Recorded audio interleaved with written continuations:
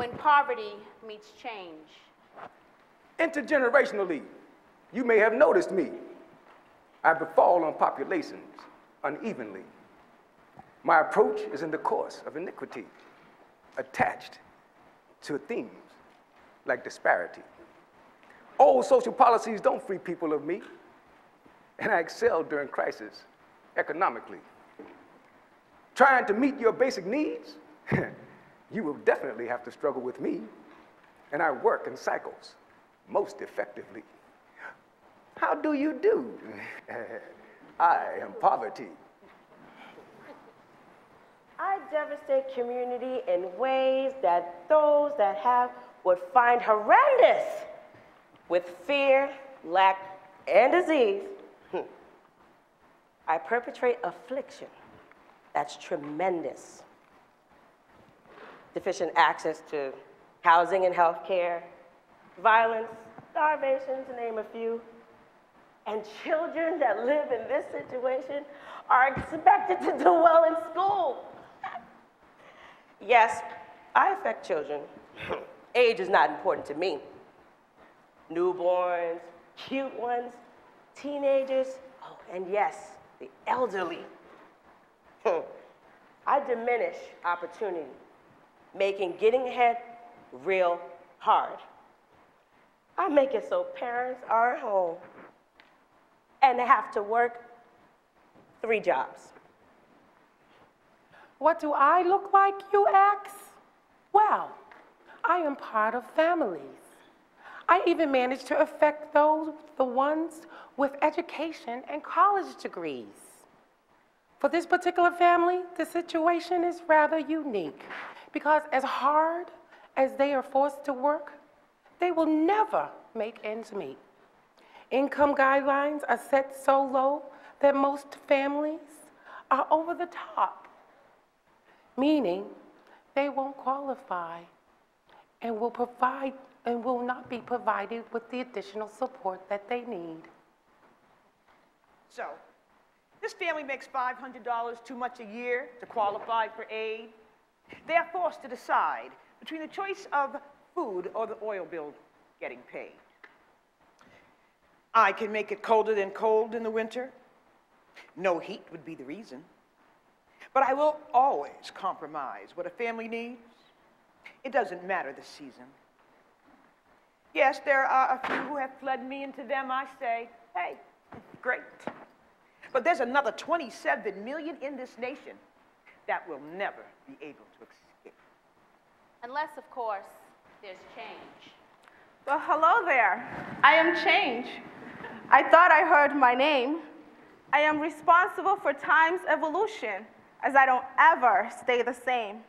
I give caterpillars the ability to fly on a journey that starts far from the sky. I am the rise from the fall. I influence the some to be the all. I have been the voice of this nation that triumphs with an echoing sound, a movement that didn't start from the top, but with community and from the ground. I find it odd that change is challenged, especially in 2009. It is imperative that we think progressive in this new day and time. The manifestation of poverty's resistance cannot combat leaders' persistence. To take on this ambitious task, we must remove the mask and face the facts and do the work that bridges the gaps. Respond to communities with sustainable change that comes with putting policies and practices in the appropriate place. Consider social factors and the economics of the present days. Reduce disruptive methodologies that keeps families astray. From those who experience extreme poverty to those just getting by, reform is most important, and the policymakers are our guide. So poverty, we have heard your voice, and sadly, we have seen you too. But the proclamation of change continues to reign to eradicate the likes of you. Thank you.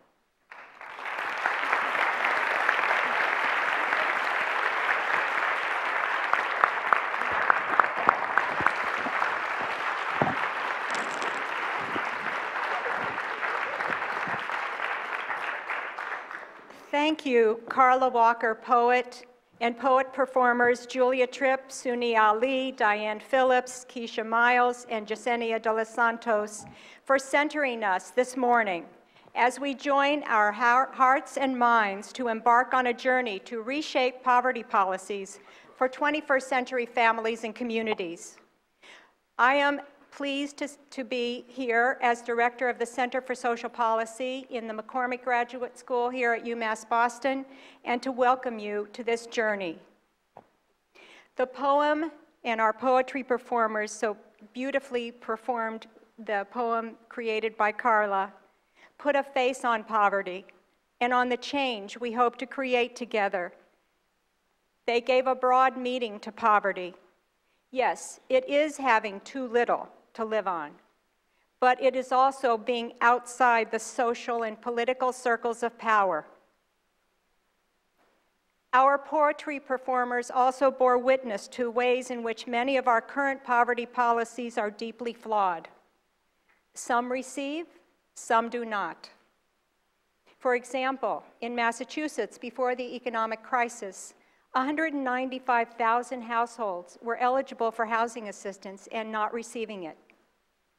This is the pipeline to homelessness in our state, and the circumstance is worse in most other states.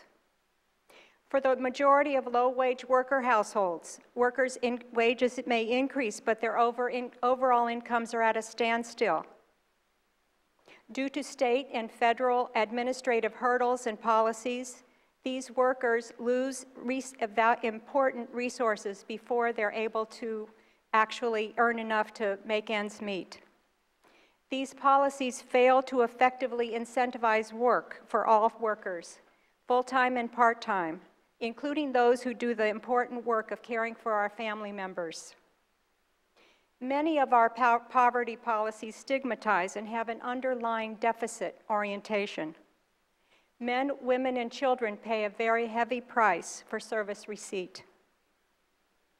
In an effort to meet families' and communities' needs, capacities and strengths are at times put on the back burner.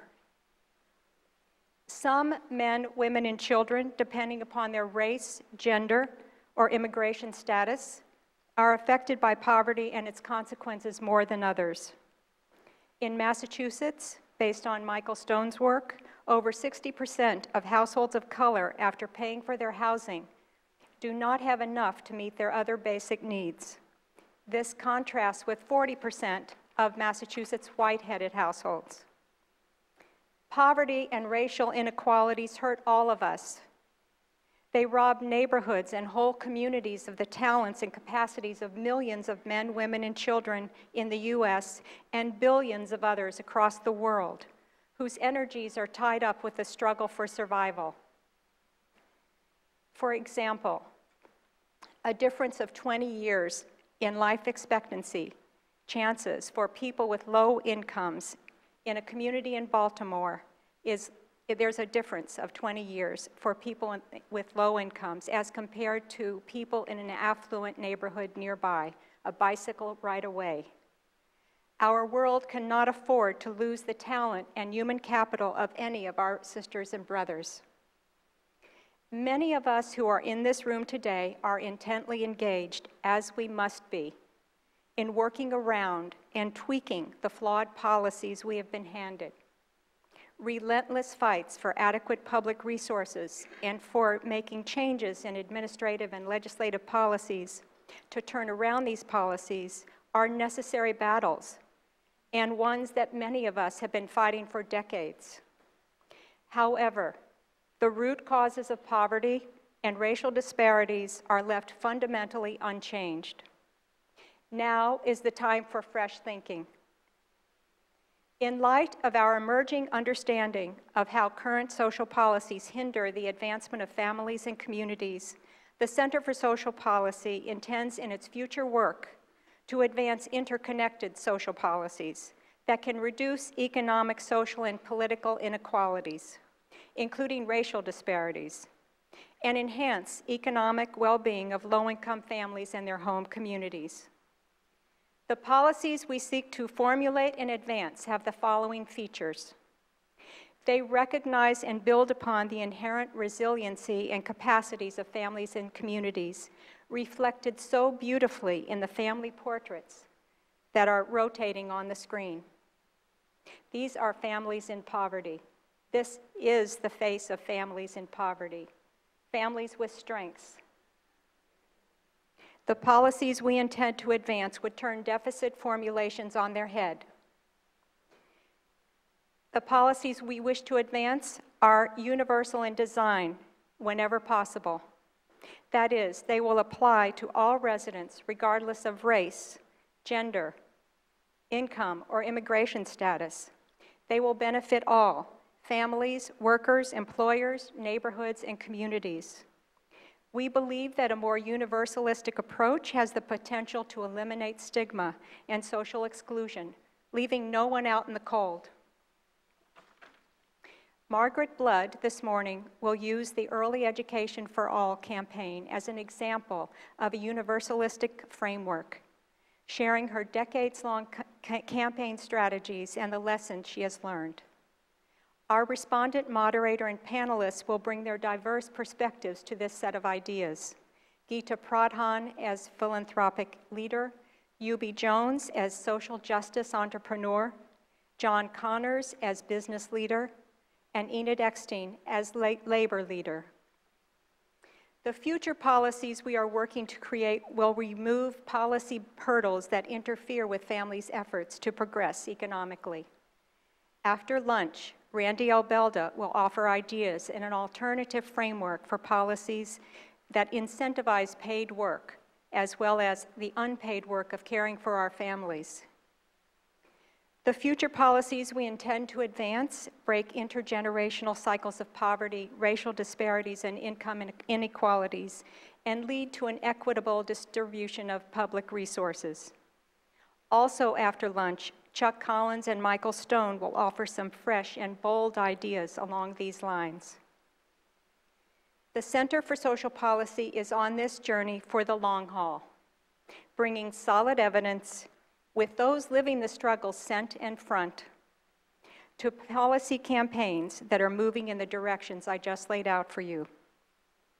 Creating partnerships for maximum impact. Today is the beginning. We are not the first to realize the opportunities that this economic crisis, as harsh as its consequences are, offer us, to rethinking how we fix poverty in our state, nation, and world. And we know that you are here today because you see this opportunity as well. With you, we intend to draw out and document innovations happening on the ground in so many communities. We want to link those innovations to local, state, and federal policy. And there is a long history of innovation in our state. Community health centers, City Year, the Dudley Street Neighborhood Initiative, our landmark healthcare reform. The room is full of innovators. Connecting our collective new understandings of what works and what doesn't work is a foundation for the change we want to see in the world. In Carla's words, a movement that didn't start from the top, but with community and from the ground. The plan for the day has many different parts, and each part was intentional. First, there's an artistic component, and you see these family portraits as an example of that. These are portraits made available to us from the Fourth World Movement. It's an international movement to eradicate poverty. The Fourth World Movement has also provided us with these art panels. And please do take the time during the day when you see a tab on the art panel, pull it up. You will see what children say about what life chances ought to be. This is art created by children. The poem and poetry performance is a dimension of the artistic component today that we intended to engage your hearts and souls and spirits. At the end of the day, and we're saving some of the best to the last to hold you here, there will be a video of teens talking about their hopes and dreams, Some of those teens are with us right now. I'll recognize them in a minute. And this video was created through the work of Julia Mejia, Creative Mill, Inc., and Social Focus Media. And I think you will see at the end of the day how special this work is. The teens had a role in creating this video for you. We made an intentional decision to mix up the room. We don't want to be talking to ourselves anymore. Change will not happen that way. So you will see in many different ways throughout the day that we are structuring the processes so that there will be diverse perspectives and diverse backgrounds brought to each of the discussions. We are intentionally structuring the day so that every single voice has space to be heard. There are intentional facilitation processes that will be happening in the dialogue sessions, which, along with the presentations, will be reflected in proceedings that come out of the day, and will provide direction for the center's work in the next 12 months as we facilitate strategic quarterly dialogues. Next year's event, this is going to become an annual event, and also our analytical work. We hope today, through this process, to generate collective knowledge that by drawing from the unique perspectives and insights that each person brings to the table. Here is my hope for you and for all of us today, that we bring fresh eyes to all of these discussions. Along with drawing upon the well of your experience, consider finding ways to see and listen freshly. Anthropologists or ethnographers, we talk about it this way. Pretend you're a Martian who doesn't know anything about how things work here, and you have just been dropped into this campus center, and you hear how things work, and you have ideas immediately about how things could be. That may be a way to help yourself think freshly throughout the day. My second hope is that you find a way to have this day be a sabbatical for yourself. You are, after all, in a university. People in universities take sabbaticals. I invite you to participate and experience in this day, to the extent possible, with your cell phones and iPhones and Blackberries on the back burner. And if you are able, to cancel your afternoon and stay for the whole day. You deserve a few hours to step away from your immediate demands, to think, to share ideas, and to deeply listen. And now, to end my remarks, I'm going to just give you an expression of gratitude for the tremendous contributions that have been made by so many people to today and also to our whole effort. In the development and planning, the Fireman Foundation, UMass Boston, and the McCormack Graduate School facilitated for the last 18 months our planning this work. The founding investors and funders of our current housing-related work are the Boston Foundation, Hyams Foundation, and Sociological Initiatives Fund.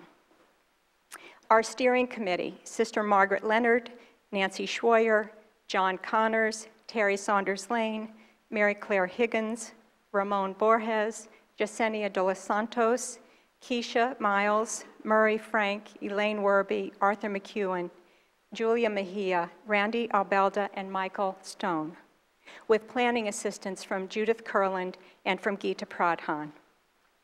Our co-sponsors, who are all listed in your packets and whose materials are alongside the wall there, please go take a look at those. We are so grateful for the co-sponsors who are not only having their name on the program list, but who have contributed ideas and insights and are taking, many of whom are taking roles as facilitators and table recorders today. The whole poetry team and the entire teen video crew that created the video, I will thank them at the end of the day and have them stand up. I'd like to thank all the facilitators and the recorders who are going to be sprinkled at all of the dialogue tables in the morning and in the afternoon. And finally, there is a whole bevy, 25 people connected to the Center for Social Policy who have had a very important role in the nuts and bolts for today. And they've been led by Sheila D'Alessandro, who's probably not here in this room right now. But for all of those people I've just named, would you please give a great round of applause and gratitude to all of them.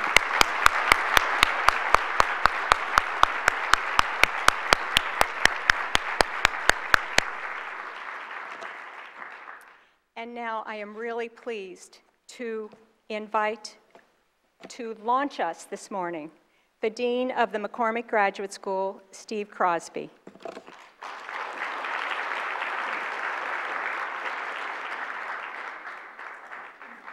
I think Donna already launched us.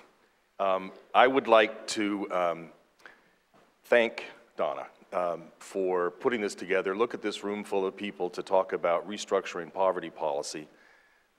That's not usually where the big crowds go.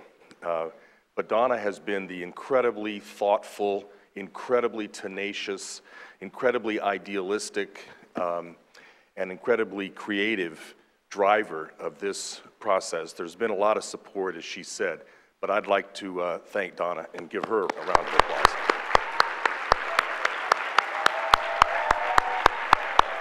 All right. That was good. You got the idea. My first responsibility this morning, I guess my second responsibility, is to welcome you all to UMass Boston. As you're beginning to see, if you don't already know, this is an extraordinary campus and a campus of dynamism and diversity in its student body and in the faculty and in the staff. Dr. Keith Motley, our chancellor, whom I'm sure many of you know, is not able to be with us, but I wanted to give you a sense of what he sees as the mission of UMass Boston because it relates to what we're doing here today. In his inaugural address to the campus, Keith talked about, and this is a quote, the impact that we at the University of Massachusetts can and must have on future generations, the great issues facing our community, issues on which we must help lead the battle, are issues shared with other communities, other peoples in the Commonwealth, the nation, and the world. Many of these challenges center around disparities, be they in education or enlightenment, in healthcare, in income, in due regard for the elderly or children, or in environmental quality. Donna, your work and that of the Center for Social Policy is very much at the core of the mission of UMass Boston as our chancellor articulates it. I'd also like to welcome you to the McCormack Graduate School, which the center is a part of. Our namesake, John W. McCormack, who served as Speaker of the United States House of Representatives, was an Irish politician from South Boston just across the bay. In his day, and in the context of his times, he was very much a progressive legislator. As a member of the House Committee on Ways and Means, as Majority Leader, and then as Speaker, John McCormack was one of the enablers of the great complex of laws that have until now tried to serve to fight poverty and equalize opportunity for the people of this country. He was a leader in the New Deal, passing the Social Security Act, unemployment insurance, progressive tax reform, the minimum wage, public housing subsidies, and much more. 30 years later, Speaker McCormack was a prime mover behind Lyndon Johnson's Great Society, including Medicare, the Education Act of 1965, the 1964 Housing Act, and of course the Omnibus Economic Opportunity Act, which defined the war on poverty. This is the body of laws that have been tuned and scrambled and tortured into the policies and programs, many of them now at least counterproductive, at least meaning if they weren't to begin with, that we live with today.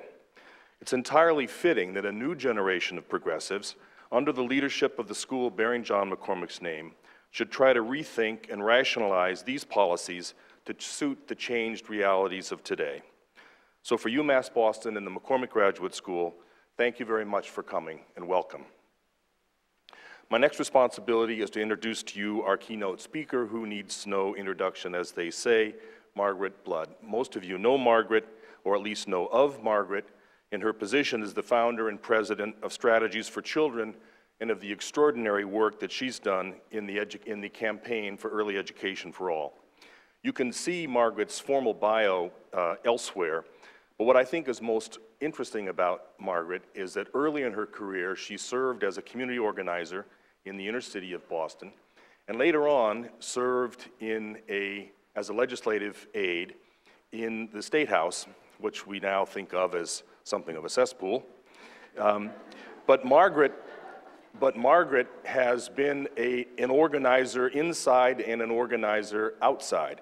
And I think that background and that combination of skills is what gave her the tools to do the job that she's going to talk to you about now. My good friend, longtime friend, Margaret Blood.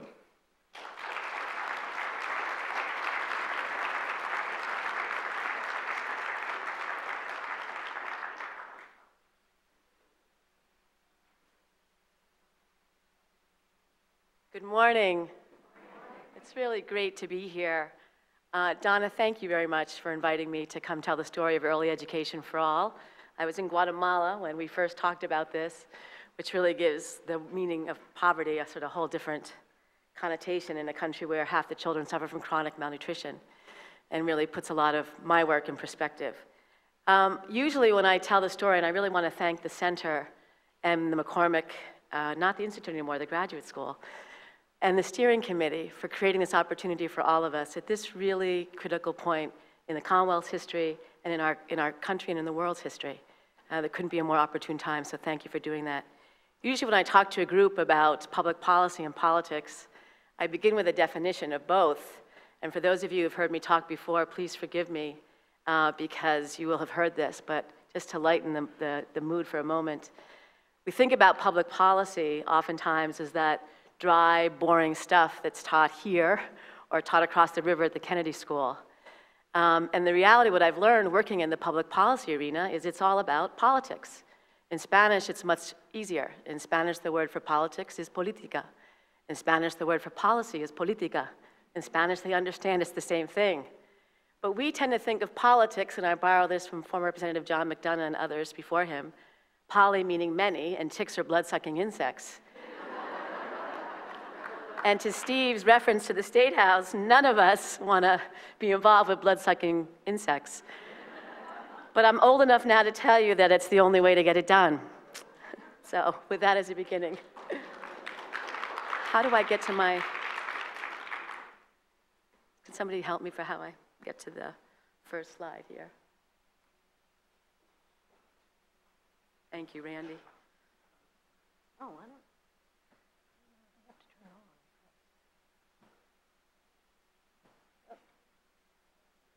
There we go. See, girls can do this That's too. right. Thank you very much. So I have 30 minutes to tell you about a decade's worth of work. And what I'd like to accomplish today are the following goals. I'd like you to understand why we've taken an approach as a statewide movement to fighting for universal access to high-quality early education. I want to share with you briefly the history and goals of this statewide movement, Early Education for All. I want to tell you about the 5 strategies that we've developed and are pursuing on behalf of the state's young children and families. I want to share with you the progress to date here and nationally. I want to share with you some of the challenges that we've experienced that I think apply to all of our thinking, and no matter what field or what policy angle we're coming to, and the lessons that we've learned thus far. So beginning with how the campaign was launched. Just over a decade ago, I was approached by the Carolyn and Sigmund Schott Foundation, which is now called the Schott Foundation for Public Education. They were very interested in building a movement around universal childcare and knew that I had been involved for many years in a movement for universal health care for children. And were interested specifically in the lessons that could be applied from a campaign for universal health care for children to a movement for universal childcare. And I was intrigued by that because we historically have had thousands of children on our state waiting list for childcare subsidies. And usually that number for the last decade or more goes back and forth around 20,000. Sort of no matter what happens in the economy, we seem to have this constant number of children who are eligible for state subsidies and never receive them. And I've also thought that's been curious for years as an advocate for children, how that's possible in a state which also for more than a decade or two has had the 3rd highest per capita income in the country. So to me, that's really a political question. Why is it and how is it that we know so many families are in need, and we have great wealth, and we don't address that need? I think that's a political problem. So I suggested to the Schott Foundation before they began a campaign that they do some research. Now, there's research that experts like Randy Albeda and her colleagues can help us with to understand sort of the econometrics, the sort of what the cost is around meeting this need. But almost more important was to understand who cares about our state's young children, who cares about childcare. So with the support of a number of foundations, I'm thrilled, like the Boston Foundation and the Davis Foundation that's here and others, I put together a committee of smart people from different sectors, childcare, education, organized labor, faith, business, and we conducted 2 statewide voter polls, and we interviewed 48 opinion leaders inside and outside of government. And we asked them all about childcare and what they knew and what they thought. And what we found out was that there was tremendous interest, no matter what sector I talked to people in or voters, in early education, tremendous interest in helping young children, and tremendous knowledge about the benefits of intervening early in children's lives. But as we tested messages that were all research-based around the benefits of high-quality education, we found out that voters in our state were very willing to support increased investments in early education if we talked about it being for the benefit of the child, not for the parent. Big distinction. Historically, we've talked about childcare for working families. What voters understand is childcare, high quality, what they really call education, is about benefiting the child. That's where there's the opportunity to engage them. Voters in our state, and I'll show you some data later nationally, believe we should be investing in programs for all children, that every child deserves access to high quality early education. And what sold voters in our state, one of the research-based messages around the importance of doing this was understanding the educational benefits that accrue to children when you invest early in their education. We've gone on through the years to do other voter polls around this issue. And indeed, you see that the vast majority of Massachusetts voters believe that all children should have access to high-quality early education. And in fact, nearly 3/4 of the voters in our state, this is Republicans and Democrats and independents, believe that we should publicly finance early education for all children. And these polls are a little bit old, but the most recent poll I had access to was a poll done during the presidential last fall. 72% of the voters across the United States believe that pre-kindergarten should be available for all children, including those from middle-class families. This is really important, eye-opening information that created for us a really clear opportunity we identified to begin to mobilize around education and early learning for all children in the Commonwealth. But what is the reality today in the Commonwealth? Today in Massachusetts, only 1 in 4 children, preschool age, have access or are in a publicly financed early education program. Now, what's interesting is the majority of our preschool age children, ages 2.9 to school entry age 5, are already in some kind of formal early education and care program, 70%. But only 1 in 4 of all children actually have any kind of public subsidy, be it a subsidy to be in a child care program or in a public preschool program or in a Head Start program in Massachusetts. If we look at the population of low-income children in Massachusetts, it's 1 in 3 low-income children of preschool age have access or benefit from a child care subsidy. Only 1 in 3 of those who are eligible. Very interesting that Dr. Ed Ziegler, who many of us know as sort of one of the forefront leaders, pioneers in the field of early education, professor emeritus at Yale University and widely regarded as the father of Head Start, 3 years ago wrote a book about universal preschool. And I was curious why he made the shift from being a proponent of a targeted program for poor kids to writing a book that got widespread attention across the country, calling for universal preschool. And this is what I found in an interview that he gave at Columbia University.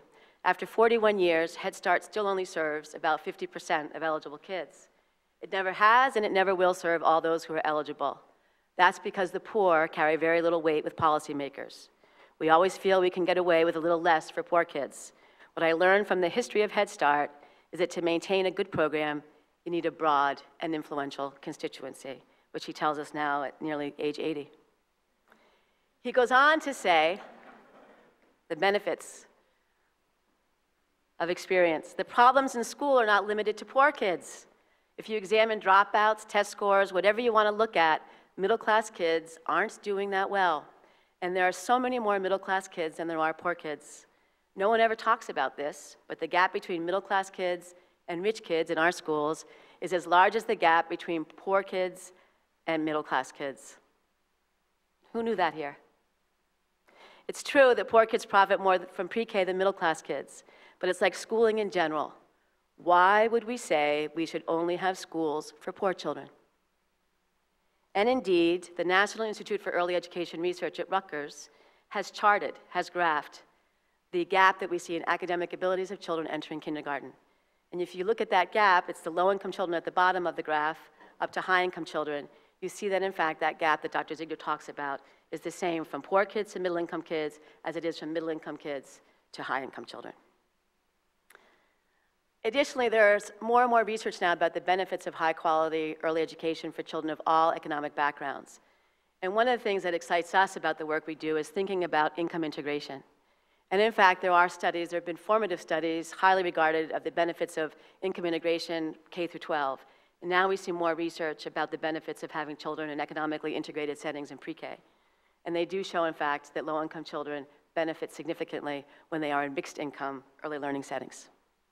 So with that as a backdrop, in 2000, we launched the statewide Early Education for All campaign.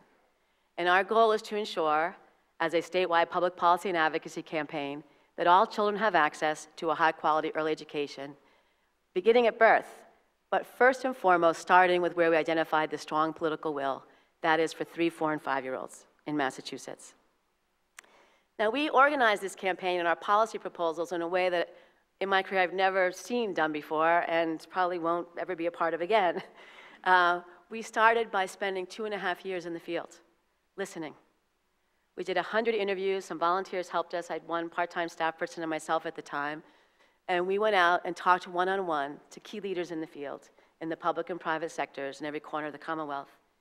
We then held 32 community forums, from Boston to Pittsfield, from north to south, Lawrence, Lowell, Fall River, New Bedford, small towns, wherever two gathered, we usually showed up to hear from the field, be they public school early educators, or be they family child care providers, in English and Spanish and Chinese and Vietnamese, what was working and what wasn't working in Massachusetts when it came to the education and care of young children. We also met with 60 organizations across the Commonwealth, be they business groups, organized labor, faith groups, along with professional early childhood groups. And we continue to look at research around the evolution of early education policy here and actually around the world. From this listening tour, we heard from over 4,000 people over the course of 2.5 years before we ever put pencil to pen to paper to develop a piece of legislation to introduce into the state legislature. And we used that experience to develop a set of guiding principles to inform policymaking in Massachusetts based on what we learned from the field. First, that we would begin with a universal program, universally accessible with the needs to meet all children from birth on through school age, those that need after-school care. That this program, this initiative would be voluntary both for children and families. School is not mandatory till the age of 6 in Massachusetts. We weren't looking at lowering the mandatory school age to 3, but in fact making a voluntary opportunity available to families along with providers. Not saying that every provider of Head Start or Family Child Care, YMCA, public school would need to participate, but with the hope that eventually they will. That this program would need to be very flexible to meet the diverse needs of families. Some families need full-day, full-year services for their children.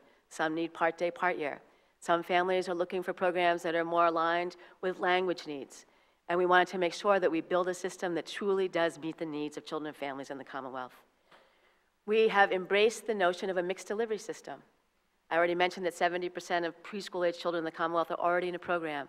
We have a very rich array of programs in this Commonwealth. We want to build on the strengths of the existing infrastructure and not throw it out. No need to build an entirely new system when we have a broad, rich array of services already in place. Key when you're building a universal program in a mixed delivery system is to have a universal program standard. We want to make sure that children and families, along with taxpayers, understand that our young children are benefiting from a quality early learning experience, be they at a program in Mission Hill or a program in Newton, wherever it is across the Commonwealth, a family child care home or a public school, that experience be defined by a universal standard. What we learned along the way from the field, most importantly, beyond some of the critical governance problems that we had in the Commonwealth around who controls the resources and the programs, was the need to invest in the staff. The research is beyond compelling that the key ingredient in delivering quality to our young children is who delivers that quality. The quality, the training, credentialing, and the compensation of that early educator, that provider. Little did I know when we started a campaign for children in 2000 that we would be marrying UMass and the rest of the higher education world, who have become critical partners in this endeavor.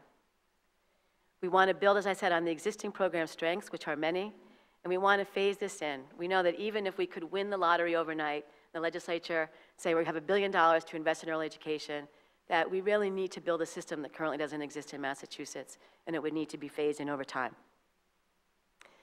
Those guiding principles led us with a coalition. We now have 50 members in this coalition and a subset of early childhood experts that represent the panoply of stakeholder groups in the Commonwealth to design legislation that would have 4 primary goals. One is the universal access to high-quality pre-kindergarten delivered through that mixed system. Second is to ensure that all children have access to full-day kindergarten in our public schools. The third is to ensure that we have a system of early learning and care for all children beginning at birth. And last, but certainly not least, equally as important, is that we build and develop a high-quality system of professional development for those that care for and educate our young children across the Commonwealth. In order to achieve these goals, as we began to prepare to file our first piece of legislation in 2003, we developed 5 political strategies. And the feedback we've gotten is these are strategies that can be used in a whole host of policy areas. They're almost like 5 golden rules, and they're not rocket science. First is to engage influential, unlikely allies.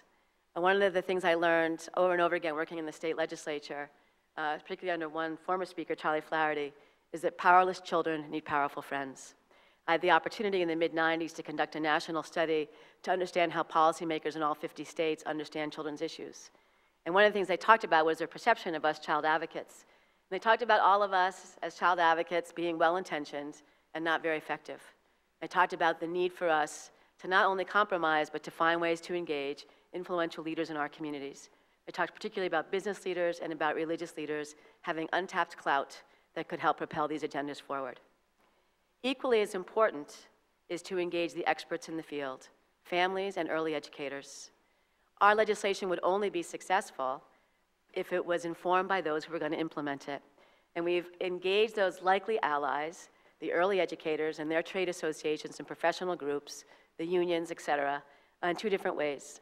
One is the formation of a policymaking group that meets monthly, has been meeting monthly, and the other is to develop a grassroots field that goes back to when we first began this campaign and heard from 4,000 people. Third, just as important, is using research to inform your policy and your communications.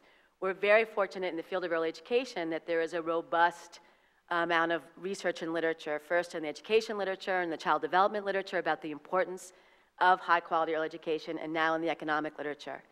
And it's key to continue to go back to that, especially when you have a coalition where a lot of what gets discussed is based on anecdote and experience. And it's so helpful to be able to go back to that research about what the research says about teacher credentialing, about what children and families need. And last but not least, what I most resisted was creating a separate organization. As Gita well knows, there are already too many nonprofits in Massachusetts, I think over 37,000 in the greater Boston area. But inevitably, we were required to create an independent organization that doesn't compete with our other partners. We don't take any state funding, that's capable of performing these functions and keeping a broad-based coalition together and aligned. A little bit about these strategies. Here's a list of our 50-member coalition. In the bright blue, you see some of the unlikely allies, the business groups like Associated Industries and Mass Business Roundtable, the AFL-CIO, very unusual coalition of leaders who've come together to help inform, shape, and propel this vision forward.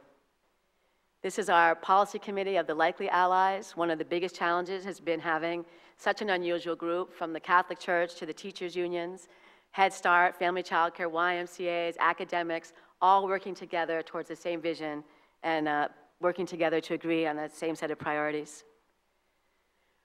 We work very hard. We've got a phenomenal research and policy team, which is often augmented by fabulous interns from our area universities and colleges. 4 things that we found really critical to do is to produce fact sheets, basic facts. How many young children are there in Boston? How many are in Lowell? How many are in Massachusetts? Who's caring for them?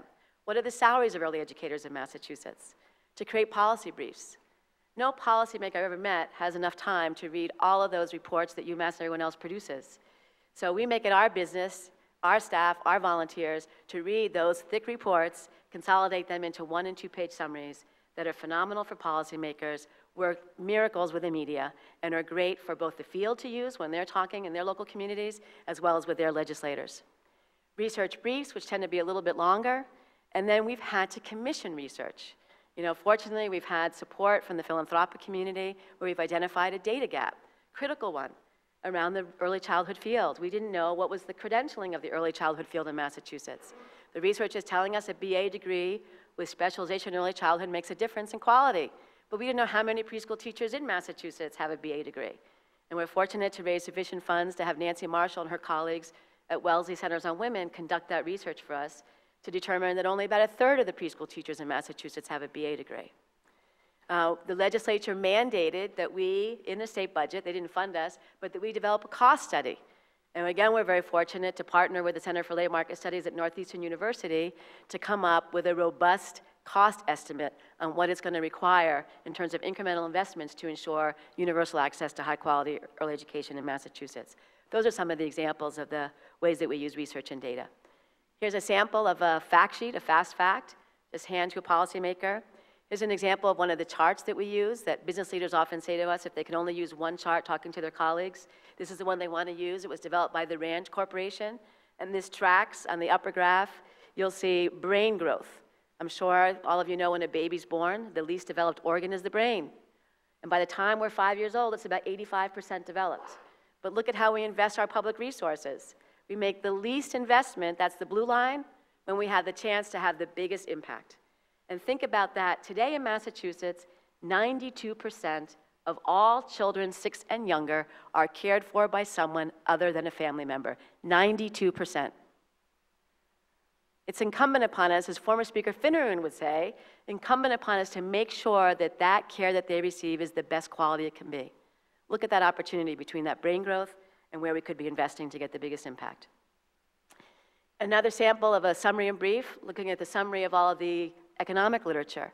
Federal Reserve Bank in Minneapolis does a study that finds that when low-income children have at least 2 years of quality preschool, there's a 16% return on investment to the taxpayer.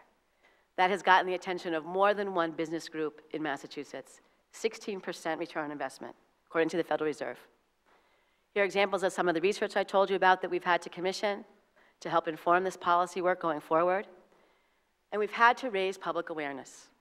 When we started this campaign, there was so little coverage about early education and care, and the little coverage we saw was usually a bad story somewhere in a local newspaper about something that went wrong in a child care center. We needed to reverse that. So we spent a significant amount of our time and resources doing what we call earned media, going out and doing editorial board meetings, working with local early educators to write letters to the editor of local newspapers. As a result of that work with our partner groups across the state, we've seen coverage now in 213 different newspapers, reaching 85 million readers. There's only, how many people in the state? 7 million people in the state. And we have earned 121 positive newspaper editorials, 53 in the Boston Globe alone. This has been critical for us, and you're going to see the voter numbers, how few voters in Massachusetts or residents have young children, to really make this issue something that everybody can relate to. This is an example of one of the Globe editorials. Here's an example of working with some of our unlikely allies. This is Rick Lord, from the president of the Associated Industries in Massachusetts, a piece that ran recently in the Boston Business Journal. Here's our pediatricians, the American Academy of Pediatrics, the state chapter, key partners in this work. Here's a piece that was written in op-ed for the Boston Herald from Dr. Sean Palfrey, Boston Medical Center, the former president of the state chapter of the AAP. Here's an example of one of our early childhood leaders out in the western part of the state in Chicopee, letter to the editor that she wrote for her local newspaper about the importance of high-quality early education. Targeting messages to families, in this case in English and Spanish, so that they understand the value and importance of high-quality early education and the role that they can play also in helping to advocate on behalf of this policy proposal. Reaching public officials. We work with our local early educators to make sure that they get public officials out to their programs to see firsthand what a quality early education means.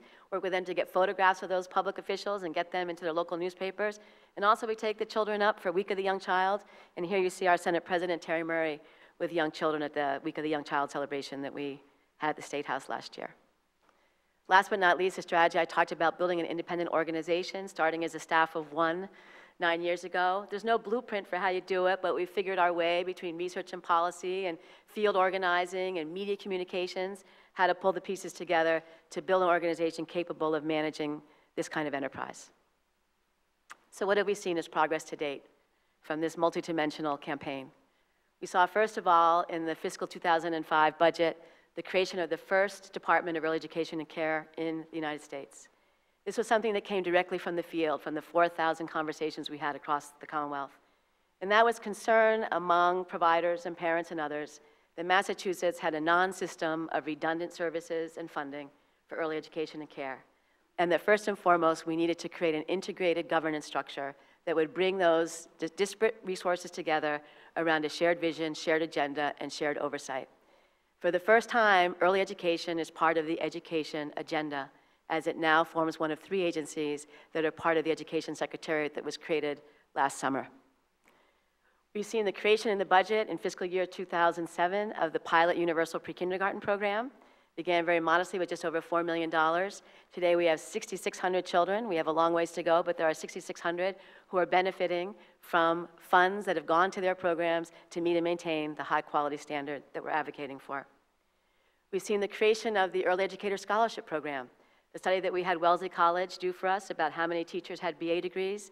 When we found only a third did, we went to the legislature with that data. We said we need access for early educators to higher education.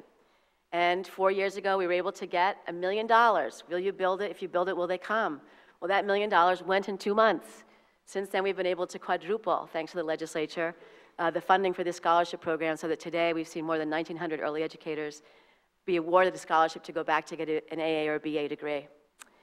Cumulatively, we've seen an increase of over $150 million new dollars in targeted line items that we're working on as part of this system building. We've seen a near doubling of the percentage of children from 38% to 75% who are today in full-day kindergarten. And last summer, Governor Patrick signed into law legislation that was passed unanimously that began with a bill that we filed 6 years ago to create the universal pre-K program in statute in Massachusetts. Progress we see across the country. This is not a crazy Massachusetts idea to have universal pre-K. In fact, we're behind many other states. 8 other states either have universal pre-K or moving that way. 30 states already invest in early education. We saw a 9% increase despite the challenging fiscal times in the last fiscal year. And we see record spending of over $5 billion in early education today. I think most exciting at the national level has been the election of President Obama. For the first time in a long time, we have somebody in the White House who understands the value of high-quality early education. This is a slide that one of our staff just made, Titus Dos Remedios, which I think is wonderful because you see the politics here, what Obama ran on, what he committed in the American Reinvestment and Recovery Act in terms of early education and care spending, and then what he's proposed as part of his fiscal year 10 budget. Very exciting to have this kind of leadership at the federal level as well. And the challenges now. The challenges are many for us and for all of us. I'm only going to go through a few of the challenges because we could create a long list here, but the ones that I think are most salient and key to all of us as we gather here today. Obviously, the state budget, something that we're all so aware of. This charts on the black line, you see what's actually happened to the state budget as the dollars were appropriated. The pink line is what's, if you look at what's been adjusted for inflation. So we see now the slow decline of dollars in our state budget. And this more graphically depicts what's happened to our revenue in the last year in Massachusetts. We've lost over $3 billion, which is just such a huge hit to our state budget. I think one of the biggest challenges that all of us face are, and you're hearing about this more and more in the media, fortunately, are the uncontrollable costs of healthcare. Massachusetts has the most expensive healthcare, health insurance in the United States, the most expensive, in fact, in the world. I was looking at this slide. This is our current fiscal year budget, where we see 38% of the state budget goes to healthcare.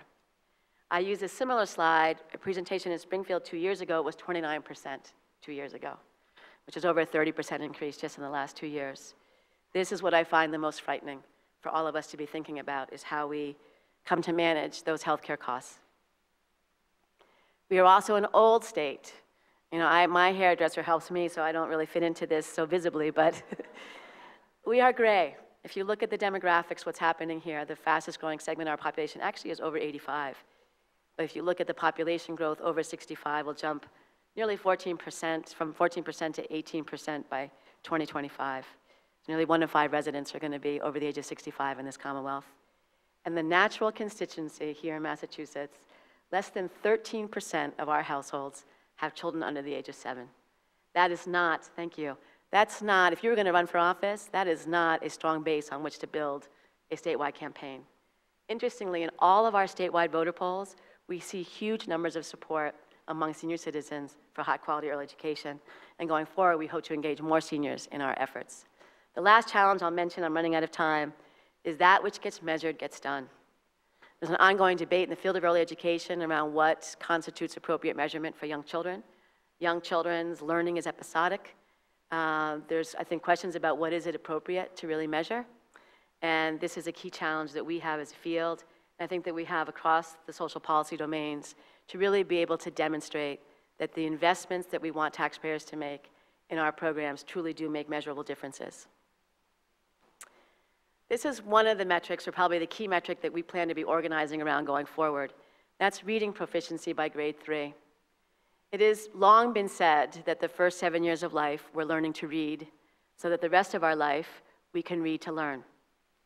Third grade proficiency, we started to measure it in Massachusetts in 2001, is a key predictor for future academic success. We're now charting what happens to kids in 8th grade and high school. If you look at this graph, you see that just over half of the children in Massachusetts are reading at proficiency in grade 3. Just over half. This graph, the pink line, shows what the proficiency is among all of our low-income children. That's children at 185% of poverty or lower. And then the graph is 67%, the light blue on the top, are our high-income children. So we have a long ways to go in ensuring that the investments that we're asking taxpayers to make in young children from birth on up through their preliminary primary school grades actually do result in some significant measurable differences. What have we learned so far? Powerless children need powerful friends and a broad-based constituency across sectors and across the Commonwealth. Likely allies must be engaged, those that have the expertise and the consumers, in the policy formulation and in the political strategy. Research is key. Without it, we don't get very far. An independent organization can be a coalition that's capable of keeping the group together and focused. Change takes a long time, much longer than you think. When we began this campaign in 2000, the Commonwealth had excess revenues. We had all this strong political support. I thought, oh, we'll have this done in 3 to 5 years. Little could I predict that 10 years, nearly 10 years later, I'd be here telling you, we've only just begun. You got to pick the right legislative champions. Too often than not, we will end up picking somebody who is aligned with our cause and they care about it and they're passionate about it, but they may not be the right person in the House or the Senate to get that done. So really thinking strategically about how you pick that champion or champions that are in a position to get it done for you. Communication is key, different languages, different constituency groups. How you manage that communication is also part of your strategy. Being opportunistic, when we hear that there's going to be a discussion at the Kennedy Library about workforce development, we'll call the AFL-CIO, Bobby Haynes is going to speak and say, make sure you talk about the workforce needs of early educators. When we hear there's going to be a forum about education reform, we'll contact a panelist and make sure they talk about early education as a critical part of education reform. And certainly, last but not least, is to keep child-centered. The co-chairs of our campaign have been phenomenal. Our volunteer co-chairs, Paul O'Brien, former chairman of New England Telephone, and Mara Aspinall from the pharmaceutical, I'm sorry, she just moved from Genzyme to a new biotech company. And they always say that we handle everything we do against what's in the best interest of the child. And having that be your center guiding post has absolutely been essential and been our key to our longevity. Our next step is to really broaden the coalition, broaden the base around reading proficiency for all. We don't know the name of the campaign yet.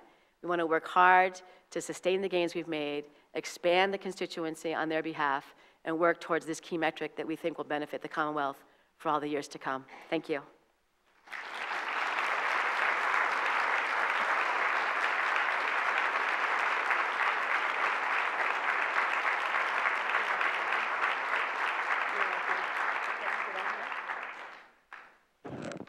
Thank you, Margaret, for your visionary leadership and for these tremendous lessons learned from your incredible campaign over such a long period of time. I would now like to welcome up to the podium Geeta Pradhan, Hubie Jones, John Connors, and Edith Eckstein. we are using what Margaret just shared as an example of a universalistic approach to policy, and now thinking about how that universalistic approach, what we can learn from it as we anticipate and work toward reshaping poverty policies. Geeta Pradhan is the Director of Programs at the Boston Foundation. She will be the moderator. As many of you know, she has provided leadership at the Boston Foundation for many, many years. She's a woman who is a big thinker, and as Terry Saunders Lane told me, she's pretty persistent. When she gets a big idea, she really moves it forward. And I've seen her do that many, many times, most recently with the nonprofit sector initiative that she facilitated over several years. We're so happy for Geeta to be a colleague and champion of the work that we're undertaking today and in the future. Next to Geeta is Yubi Jones. And on the website of the City Year, this is how Yubi is described: social justice entrepreneur in residence. I really love that. And I think probably there are many of us who, want to take on that title. Yubi has been a friend of the center for many, many years. In fact, was working at the center right before I started in the early 90s. And as many of you know, started more than 30 organizations, nonprofits in the Boston area, helped to create the Children's Chorus, created the City to City program. There are so many accomplishments. Yubi is a force of nature, and we're very happy for you to be here, Yubi. Sitting next to Yubi is John Connors, who is the CEO of Boathouse Group. By the way, where is Jamie Tuzinski? John's team, including John, Jamie, and Paul, created the incredible invitation and all of the design templates that we're using today. And we have so enjoyed working with the team and have benefited greatly from John's insights. In addition to John's work leading up Boathouse Group, he is on many, many boards, and he also has recently created the online Small Can Be Big, which links families with some extra to families who are on the edge of losing their homes. And it's a very creative, you must go onto the website, Small Can Be Big. You will see the power of this initiative.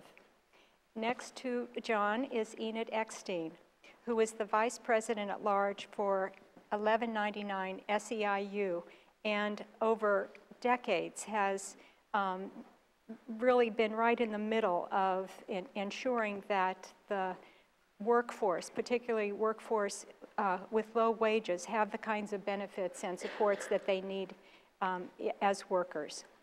Geeta will moderate the panel and has a set of questions that she will ask each panelist to address, and you're off and running. Thank you.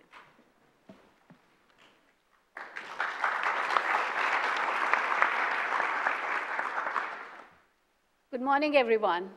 Morning. First of all, I want to thank the UMass Center for Social Policy for this really incredible opportunity to bring us all together at a very important time, a very opportune time to have a conversation about a very important issue, which I think for the last couple of, I would say the last 10 years or so has been really put on the back burner, the issue of poverty, something that we confront and we ignore and we move on. We cannot afford to do that any longer. I think it is both not just a social and a moral responsibility, but it also makes a lot of economic sense, as Margaret's presentation just showed us. Just on listening to Margaret's presentation, and I actually heard her present a few years ago at the Boston Foundation, when the campaign was, just up and running, and all of this progress that I hear today had not been made. And it made me think of a couple of things. Creating change of this kind needs both a mix of patience and impatience. And I can see the patience and the persistence that it has needed and the progress that this campaign has been able to make over the years. And impatience, because if you don't have the impatience, if you let this continue, if you let this persist, it will persist. And so you have to have the impatience to create that change. And the mix of those two really has, I think, resulted in a fabulous benefit for all of our children, grandchildren, and the future generations. So thank you very much for all your fabulous work, Margaret. I don't know where she's gone. Oh, there she is. Thank you. In listening to the strategies, one of the things that came across to me, probably rose to the top for me, was the fact that the starting point of a lot of this work is the need to create these unlikely allies, the need to set a new table, to have a shared vision, to create a reframing of issues. And I think this is a cliched thing that everyone has heard by now, that the description of insanity is doing the same thing over and over again and expecting a different result. Well, that's what we've been doing for a long time. We keep talking to the same people, setting the same table, framing issues the same way, and we expect things to be different. Well, I think we have a real opportunity right now, both with the kind of spirit and approach with the new presidential at the presidential level and the new administration, but also because there has been such upheaval because of the economic crises that a lot of our entrenched views about who is poor, about who gets affected, has actually really been shaken up. And there are many different people at many different levels who are seeing all kinds of stresses that no one had ever seen before, and at least in most of our lifetimes. So I think this is a real opportunity, and to really think about this issue, to think afresh about this issue. And so, we are, I think, really fortunate to have that kind of a perspective on this panel. So my first question to the panel was that, when we bring together people from different perspectives, first of all, there are a lot of entrenched views, different ways of thinking, and there is a tendency to not sort of connect with, the tendency is to connect with like-minded people. So if we are looking at connecting with, first of all, just going from a very selfish perspective of any constituency, why should you care? What do you think, Hubie, would be the value of bringing in other constituencies? Why can the social sector not solve this problem itself? Why does it need the business sector, for instance? Well, first of all, yeah. Hello? You are there, I'm here. First of all, when I heard Margaret's presentation, I thought about Alvin Shore, who was a professor of social policy at Columbia University, who wrote a powerful article that turned into a book, really, over 2 decades ago, about the fact that we are being harmed by duplex public policy. Public policies that are directed toward the poor and benefits for the poor, and then different public policies that are directed for the middle and upper classes. And as a result, we have this antagonism between the middle class and the poor, with the middle class feeling that benefits for the poor they're not sharing, and that's not right. And as a result of that, we don't have this broad-based constituency so that we can have universal policies that benefit everybody. And unless we understand that, which brings everybody to the tent, without universal public policies, we will not enact progressive public policies that everybody benefits from, and that can be sustained over a long period of time. That is the challenge for us. And those of us at the community level have to get it. We have to get that that is where it's at. The most effective social policies in this country have been Social Security and the GI Bill of Rights. Okay? Thousands, millions of people, of elderly people, have been kept out of poverty because of Social Security. Poor veterans, through education, were catapulted into the middle class. It was a policy that everybody benefited from. Effective, the most effective policies, and they were universal. All of us have to understand that that is where it's at. If we don't go this universal policy way, we are just going to be fractured from one another. We're never going to come together, and we've got to be working together in a universal kind of way. That is the challenge. Now, we have an opportunity now. I think we have an opportunity now because there's insecurity everywhere, from top to bottom. We have a window of maybe 3 years, maybe 4 years. Probably Obama will be there for eight years to get this thing right, to get this thing right. And those of us who have been struggling, who have never had for a long time the center of the society, the federal government, on our side, are in disequilibrium, some of us. We don't know how to deal with folks in power, friends in power. We're going to have to figure that out collectively. We're going to have to figure that out. But this is an extraordinary opportunity. I never thought I'd live long enough to see it come back around this way, and we better not blow it.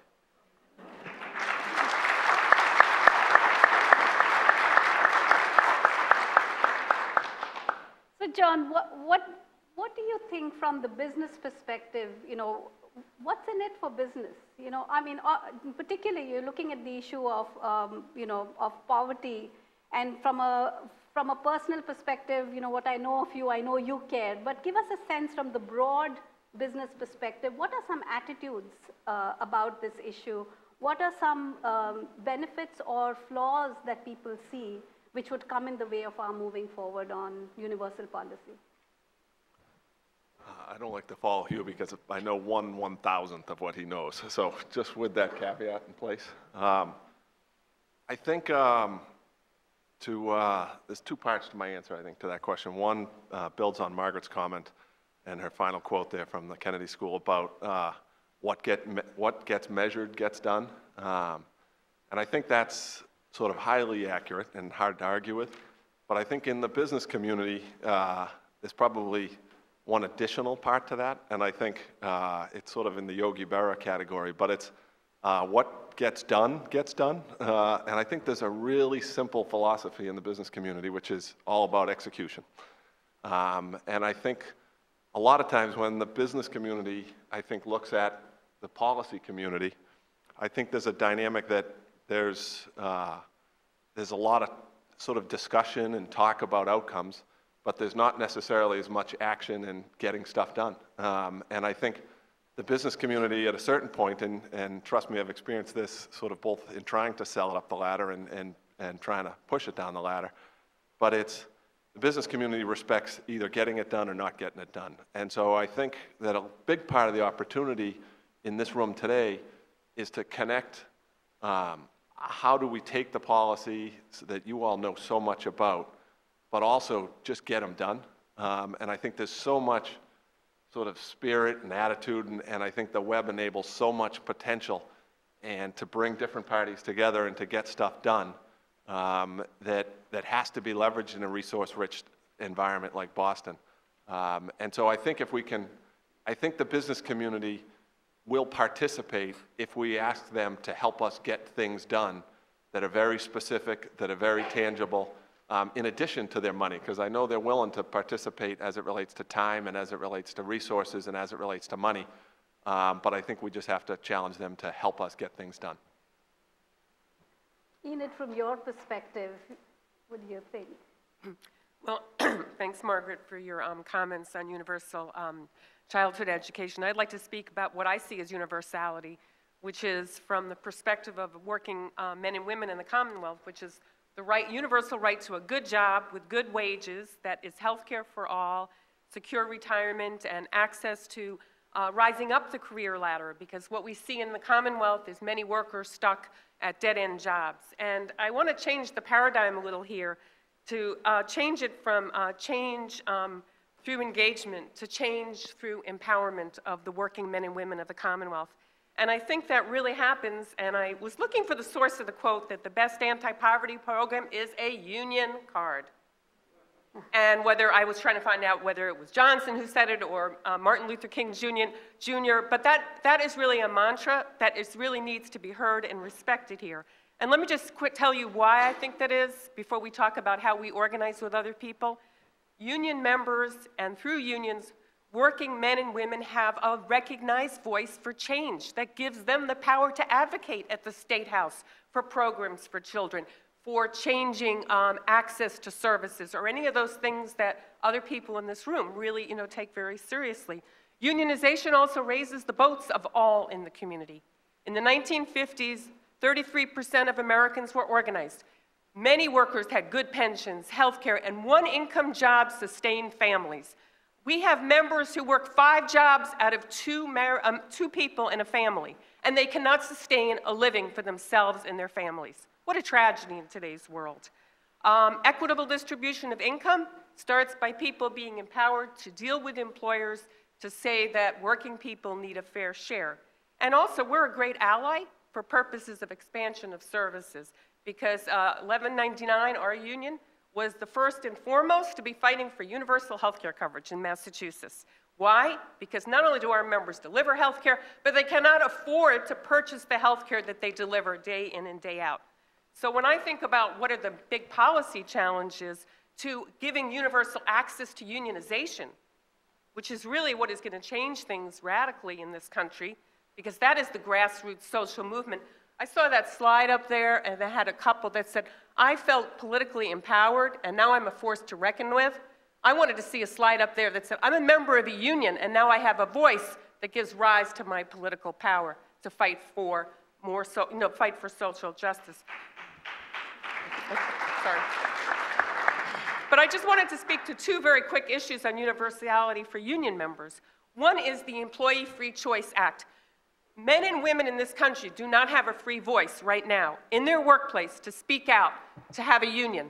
Our union has done some pioneering work, but this morning my husband is a union organizer, and he's organizing a company, I won't say which one, and there are 18 employees who sign union cards, and every one of those employees has been called in, harassed, retaliated against, and it's all legal under the National Labor Relations Board right now in this country.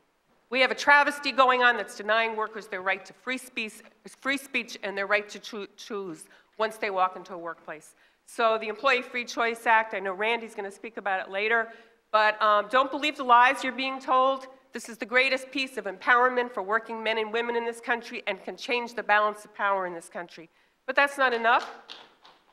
The other piece is that not all workers have the right to unions.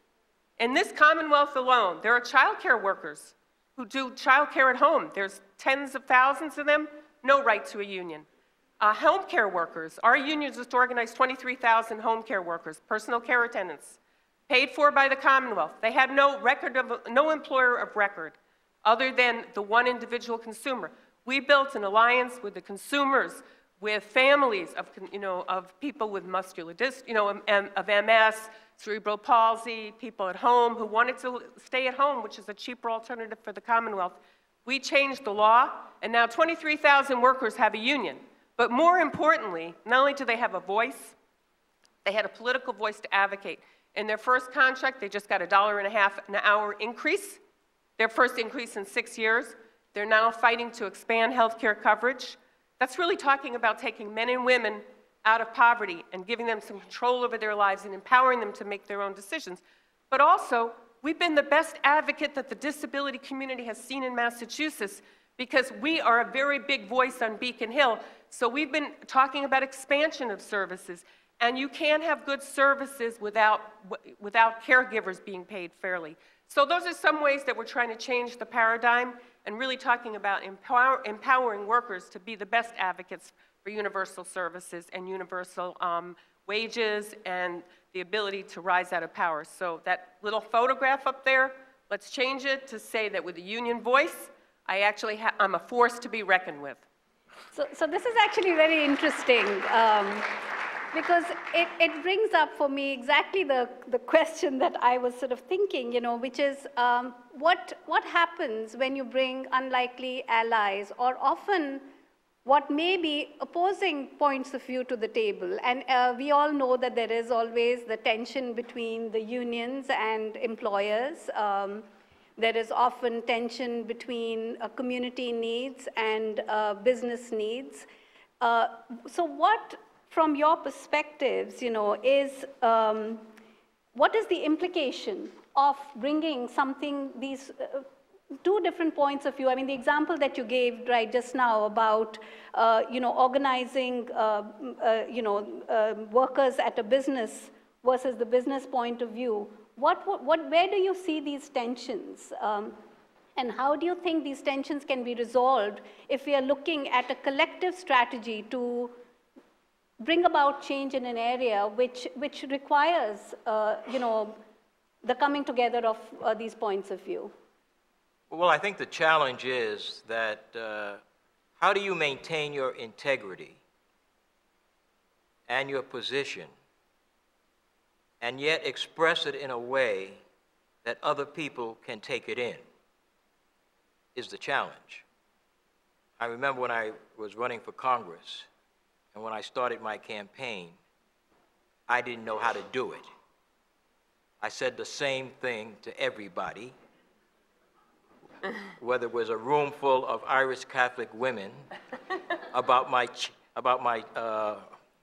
position on choice, or et cetera, and people didn't hear me, okay?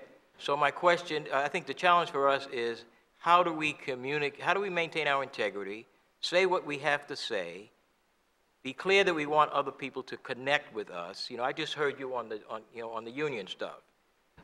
My father was a union leader.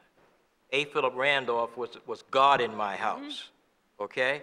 So, but I think the union and business and social service folks, how do we, do we have to do some things differently? Do we have to do some things differently if we're going to be able to connect with others? I mean, I'm dealing now with some folks in the social service community, and some of their models for service delivery are outdated. They're not relevant to the 21st century, okay? And we've got to deal with this stuff, all right? So I think the challenge for us is how can we communicate so we can get connected to understand how we can come together. I think that's the challenge. And the other thing is we've got to take enough time to listen to each other and bond with each other, because if we don't know each other, we're not going to trust each other, period. Some of you know I took a group of 22 leaders to New York to look at the Harlem Children's Zone. Well, we spent 3 hours before we ever got to the Harlem Children's Zone introducing ourselves to each other deeply. Why do you do this work? What do you care about at this stage of your life? Why are you on this trip? What do you want to learn? We took time that we would never take in Boston to get to know each other deeply. And I learned something about folks I've known a long time that I never knew before. If you can't bond, if you can't trust, I'm telling you folks, you're not going to get anything done.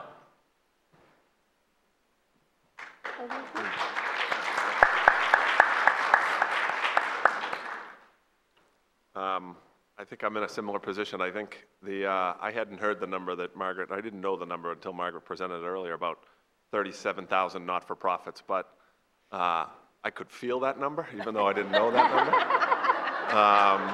number. And to me, if you figure there's 37,000 not-for-profits, that's 37,000 people that think they actually have a better way of doing it, just in Massachusetts. And then you take the policy people, so that's probably another, let's say it's 37,000. And then you take the politicians, and then you take the business people. And by the time you're done, it's probably around 100,000 different points of view on, and everybody with a, often wrong, never in doubt type of mindset. And I think is just, I think one of the things that Obama has shown us is there's, in some cases when things are so obviously broken, usually there's some fundamental things that are really simple ways to solve problems, but nobody has actually wanted to face those things because it meant sort of knocking down barriers that nobody wanted to really deal with. It was easier to walk around those barriers. And I think if we're gonna fix the poverty problem that Gita started out with, which I have to believe is an addressable problem or I wouldn't be here, I think we're gonna have to figure out what we really believe are some of the best practices. And all the things can't be the best practices, unfortunately. Some of them have to be, and we have to, as a group, and I think this force, the people in this room today and as over the next few years can start to be the center of, is what works, what doesn't, what matters, what doesn't, and start to talk with a singular voice as a city and as a state. And I think this institution can make can be the force behind it because it's focused on this city and this state, and start to create a focus in order to connect those 37,000 or 100,000 different points of view into a single point of view and have force. And I think that's the power of what Dawn has started.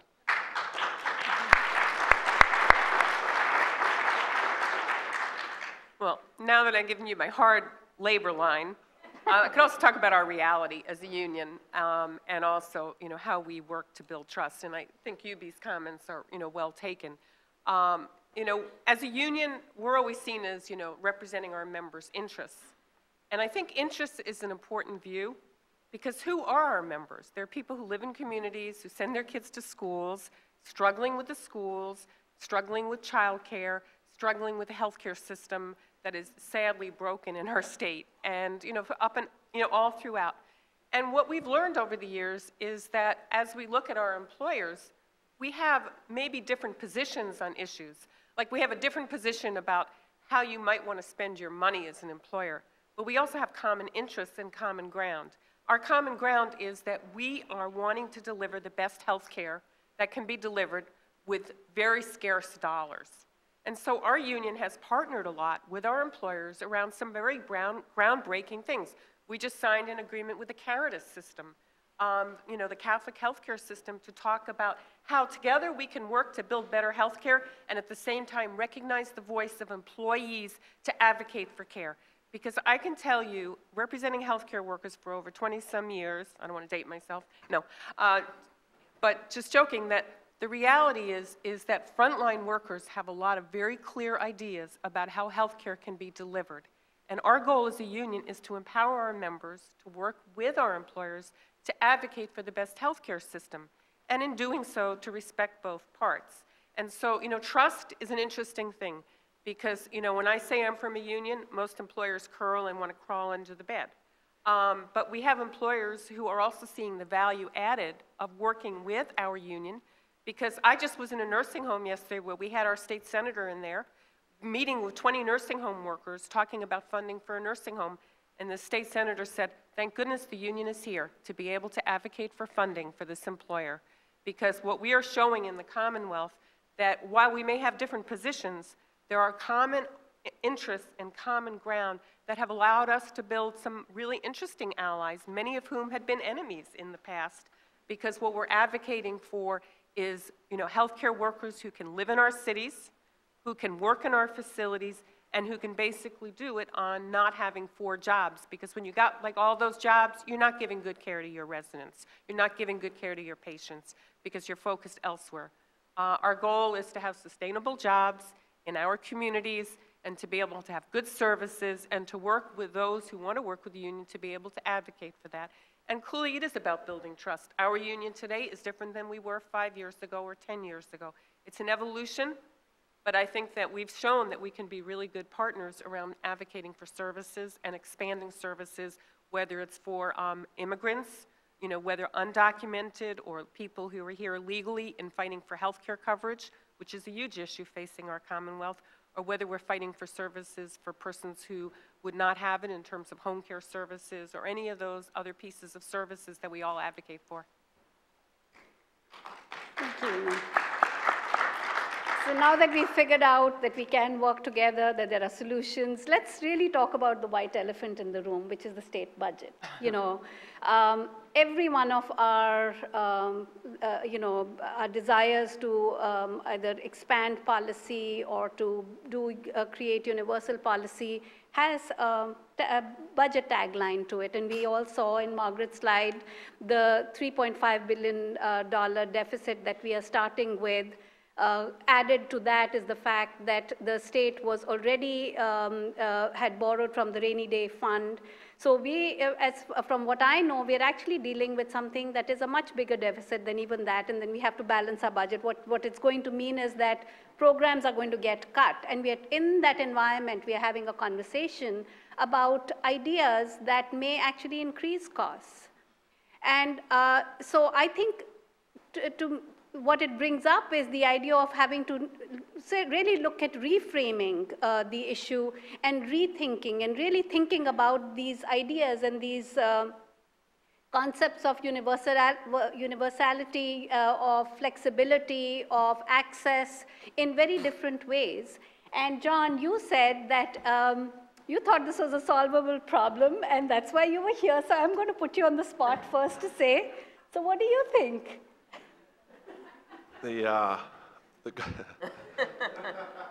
Thank you for having me today.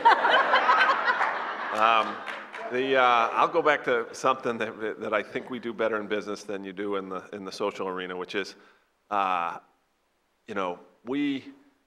a product isn't working or a solution isn't succeeding, we stop sort of pushing it, and we let it die.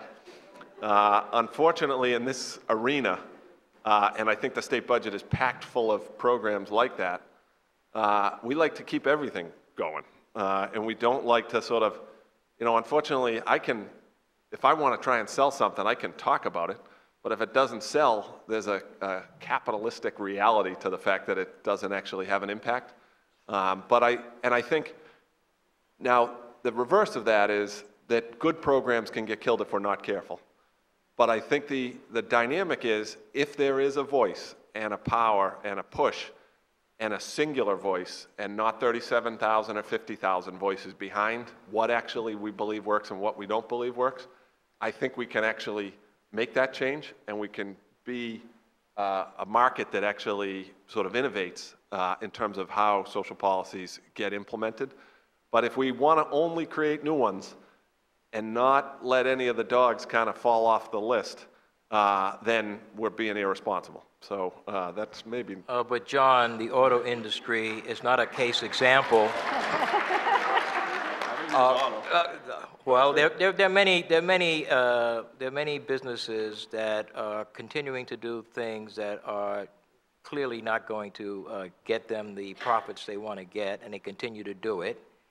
In some cases, like the auto industry, they understood that the federal government would ultimately come in and save them, because the auto industry is a part of the military production infrastructure of this country, and they know they're never going to go away, and nobody talks about that aspect. Anyway, the problem is the dichotomy sometimes between the business sector and the service sector, or the public sector, where all the competence is on the side of the business sector, really isn't, doesn't add up, really.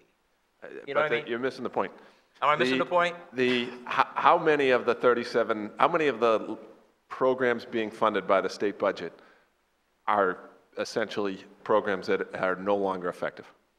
And if we got rid of all those kind of non-effective programs and actually preserved that money for effective programs, that's all I'm hoping for.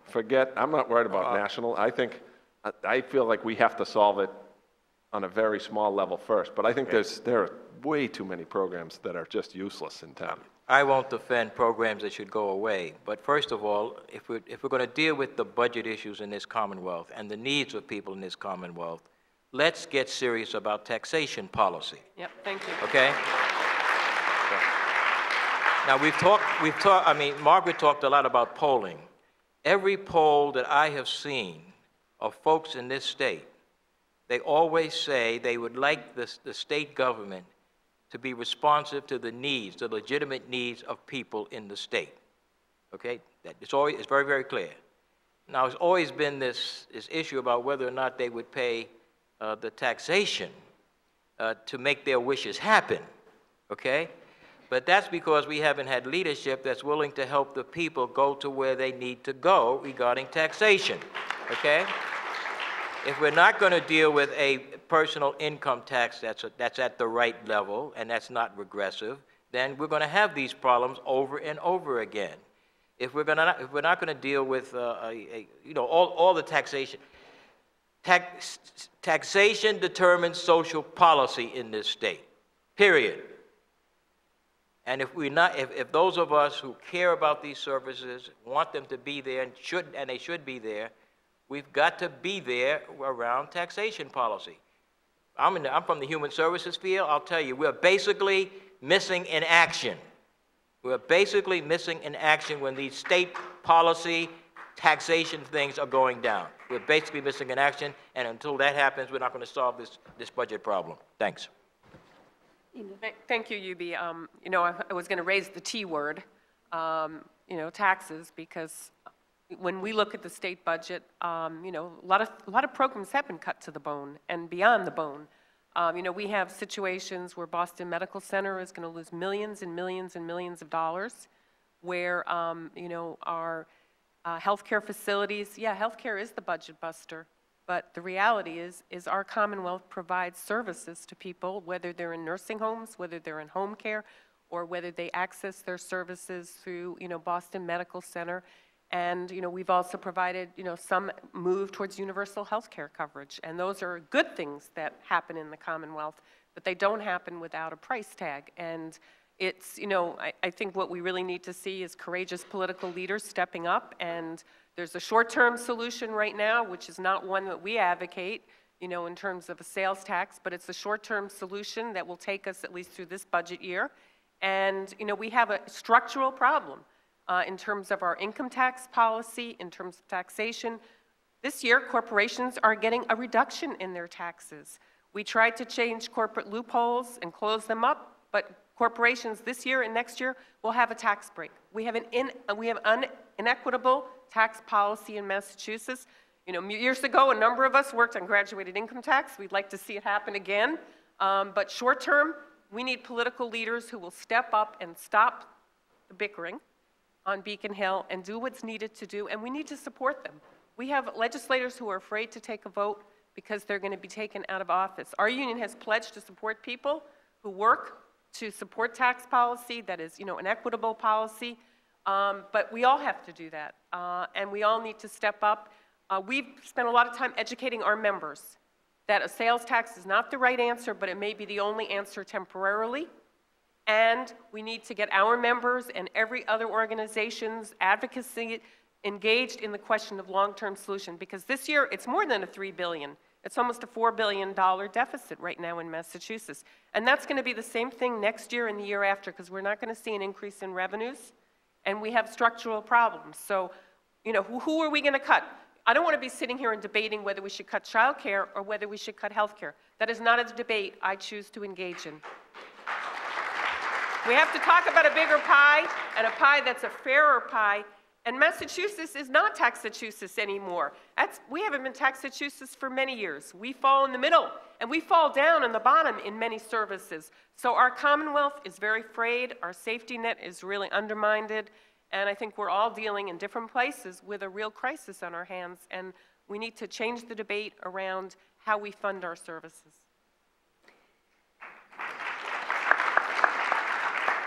This is, I think, one heard a little touch of tension in this conversation, and I think this is exactly the tension that we actually need to deal with.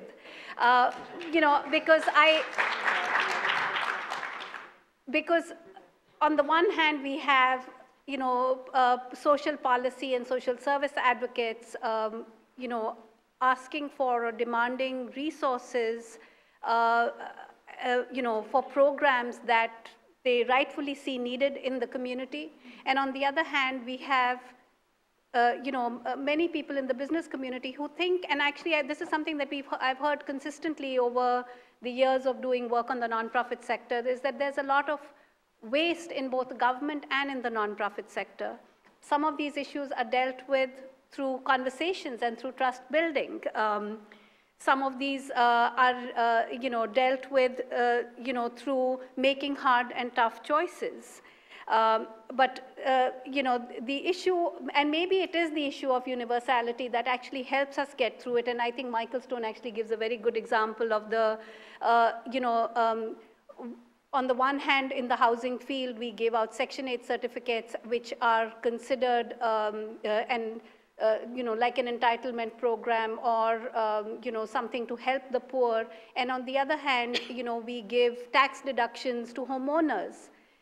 One is seen as a subsidy, the other one is not seen as a subsidy, it's a reward. So I think once we deal with these tensions and we can bring them out in the fore and look at policies that are more universal, I think we will make a big step forward in dealing with things in a way, with an approach of equity and with the right kind of social compact.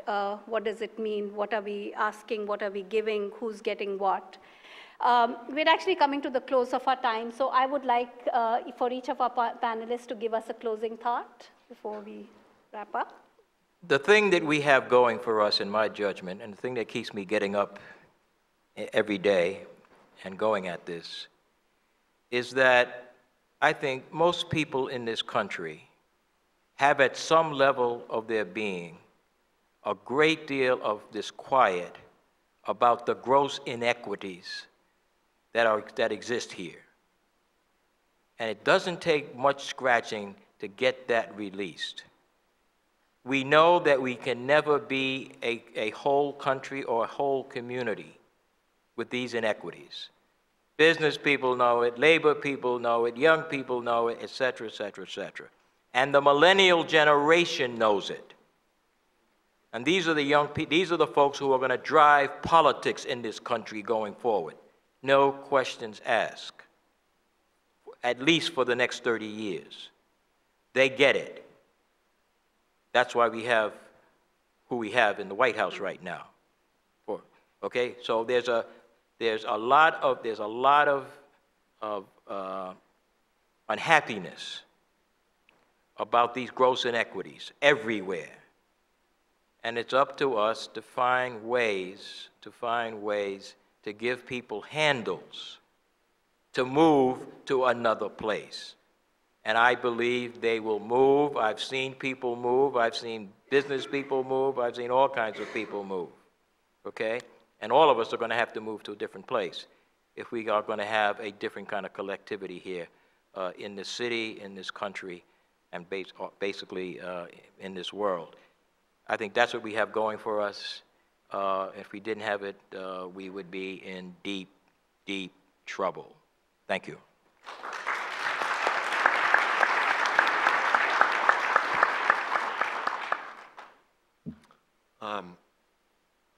I guess my piece is related to how innovation happens, and I think it really, my experience is it typically starts really small, and I think the challenge in this part of the in this game that we're talking about is we're talking about such broad, massive, sweeping change in terms of problems like poverty and that I think, but if we can find leadership as a combined group, and again, that's the point of this, what Donna and team are kicking off. If we can find leadership and one voice across the spectrum, I think we can, and actually not try and change it on broad sweeping scales, but just put small things in place, but small things that actually really solve the problem. I think we can actually make the change, because I think the problems are relatively obvious, and I think we all know them. But I think actually making the change is the part that's so difficult, and getting one voice and getting aligned to make that change. If we can do that just on a New Bedford level or a Boston level, and then start to spread it, I think I believe in that ability to make change.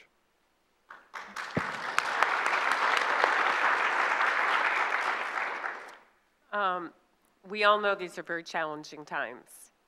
And, you know, I think just like the presidential election showed, these are also times of incredible change in our country and times of opportunity for something different. And, you know, I think the challenge is that, you know, many people voted for hope and for change. And how do we capture that into some organizational form that is really capable of making change? And that, I think, is a real challenge because it's not enough to vote for change. It's not enough to go online. I have a 19-year-old daughter. She's, you know, right there online doing all those things. But, you know, in terms of really being able to organize for change, it takes grassroots organization, and it takes people striving to change their lives and being empowered in the process. Unionization is one way, and I think that the unions in this city have gone through a lot of changes, and there's some very exciting things going on in the labor movement in terms of speaking up for low-wage workers, whether it's, you know, our sister local empowering janitors or us with healthcare or other organizing. And I think one of our challenges as labor is to look for who we partner with, because we can't make change alone, but we bring a lot to the table. We bring resources, we bring disciplined organization. We tell our members to get out there and do something. We can put 1,000 people on Beacon Hill. Not a lot of organizations can, but we know we can't do it alone. And we know that, you know, labor is out there in challenging times, you know, because there's a lot of opposition.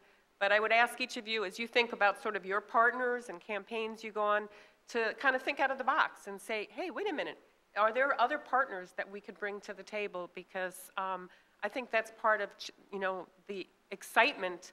I grew up in the 60s, and to me, what was really exciting was that people came together, and many movements had different allies. And I think that as we look at going into the first tens of our decade, or whatever that next decade will be, that in our community, there's all sorts of challenges for new alliances, new partnerships, and new abilities to change the paradigm to really empower people to take control.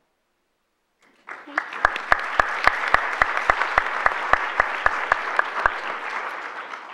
So we've talked about a lot of things. I think probably the most important thing that all of you have said is about keeping our eye on the ball, about building relationships and trust and maintaining the level of integrity and equity that it's going to take to really solve these problems. I want to sort of wrap up by sort of drawing again upon the wisdom of the work that Margaret's group has done, because I think in that there were a lot of what we talked about actually played out in real terms, and it gave us a real example of success. So I just want to sort of pick up on a few things.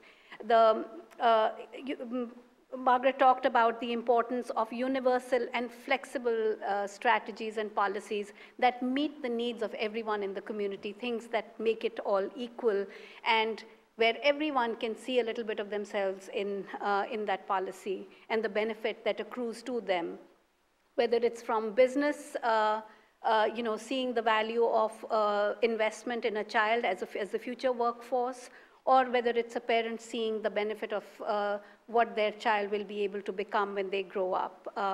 The importance of unlikely allies and powerful allies on issues like hunger, poverty, housing, you know, the kinds of social issues that we are talking about.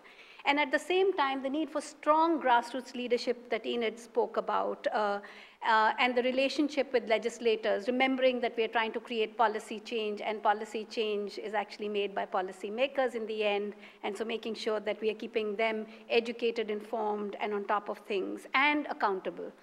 The importance of reframing issues, you know, going from a child care to a early education kind of issue, and setting a new table where a shared agenda could be developed. The importance of the ongoing visibility of the campaign. I mean, you saw the relentless pursuit of making sure that this was there in every local newspaper, you know, statewide distribution of newspapers, but also in many different ways accessible to people in the communities, to people who work on these issues day to day. and the importance of backing all the messages with research. So I think we've learned a lot today, and I want to give another round of thanks to both Margaret and to our fabulous panel.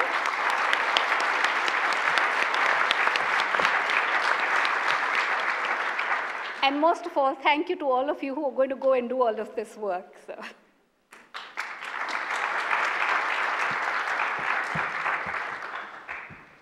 And thank you, Geeta, for a wonderful job of moderating this panel. Thank you, Enid, John, and Hubie.